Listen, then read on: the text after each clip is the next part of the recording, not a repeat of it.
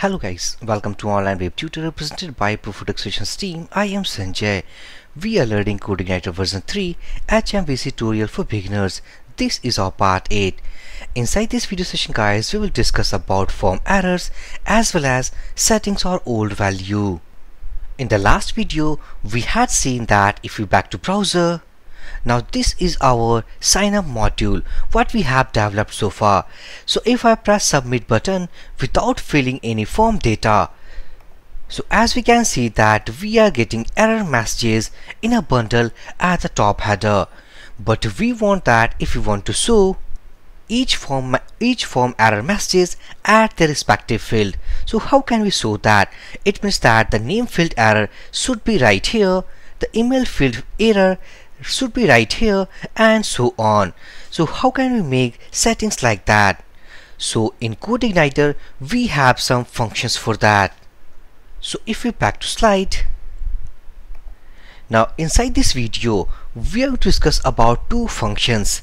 The first function will give you about the respective error messages at the field position. Inside this form error function we have to pass the name attribute of the respective field. So back to our editor, scroll down. Now let's say that this is our name field and we want that the respective error messages of name field should be appear right here.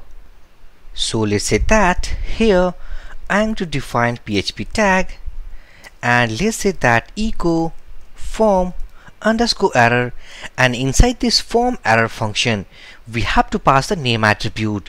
So this is the name attribute of this name field. So copy and paste here.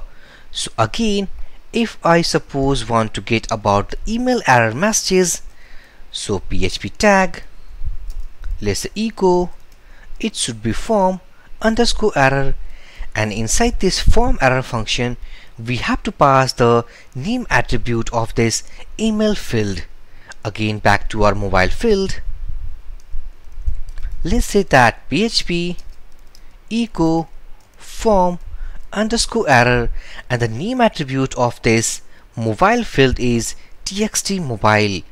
So I am to copy and paste inside this function. All we have done now. If I again go at the top and comment all these bundle validation error messages, back to browser, reload this page once, and now let's say that I am to click on the submit button without any form data. Now as we can see that we are getting the error messages at each respective field. So let's do these error messages in red color. So back to editor, and if I again go to browser and inspect these error messages to see the wrapped element, and this is inside paragraph tag. As we can see inside this element section, these error messages are appearing inside this paragraph tag. So back to editor.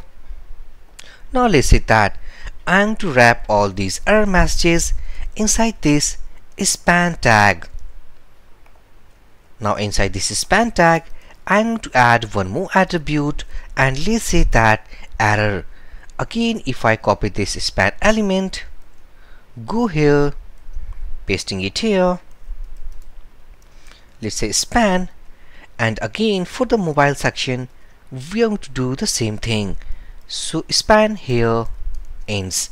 Okay, so if I save all these changes, now go to browser, close this inspect, again reload this page, submit, and these are the error messages.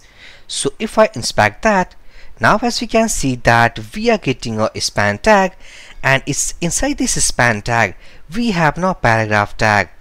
So let's convert span tag into div, because inside span tag paragraph tag is not comfortable. So copy this div, pasting it here, pasting it here, pasting it here, and pasting it here. Finally we have done that. Again reload this page and inspect that. Now we are getting div. So on the behalf of div, if I writing something here, so let's say here div with class error. Let's say that color equal to red, and as we can see that we are actually converted the error messages into red color. So only what we have to do, we have to go inside load styles, and inside this we have to write comma and let's say div error. Save all these changes,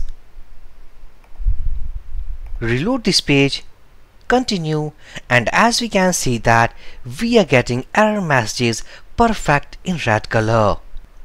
For the red color, actually we have added this element right here separated with comma. It means that these two parts actually execute the same CSS.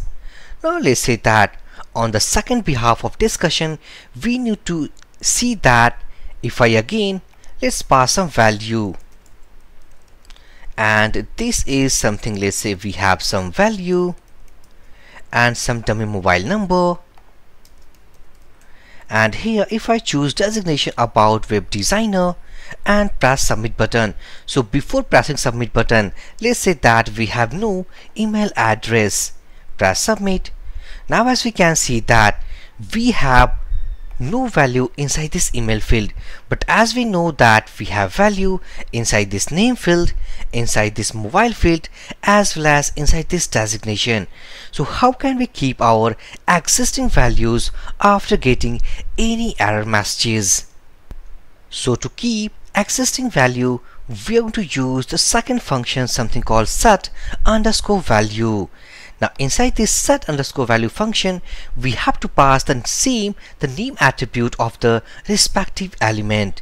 So back to editor, go to our view file, and let's say that if we want to keep the existing value or the old value for this name field, so we have to use called the value, and inside this we have to use called set underscore value, and inside this we have to pass the name attribute. So as we know that the txt name is the name attribute for this name field. Again, if I copy this value section, pasting inside this email, and this time we have called txt email as the name attribute. Again copy, pasting here inside this mobile section, copy this name attribute and pasting it here. All we have done now these three input boxes.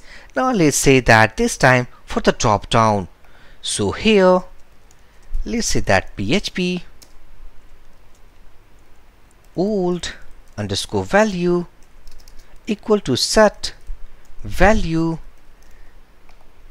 and inside this we have to pass the name attribute. So this is dd designation, pasting it here. Now we are getting the old value inside this old value variable. Now copy this variable back to this section, and let's say that inside this PHP tag, let's if old value equal to something web designer. So copy that, pasting it here. So this option field should be selected. So let's say echo double quotes and let's say selected. So the same thing we need to repeat for all the options, actually web developer, tester and so on. So this time the second value, something called web developer, copy that, pasting it here. So it should be selected.